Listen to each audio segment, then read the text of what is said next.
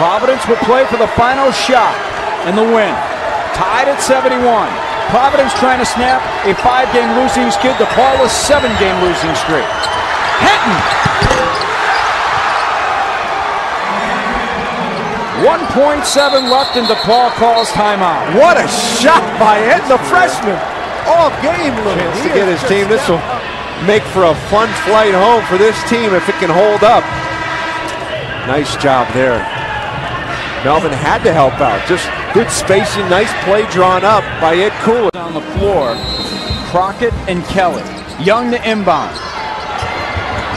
Throws it. Melvin throws it, has it blocked. And guess who came up with the block? Look at Melvin get open as well.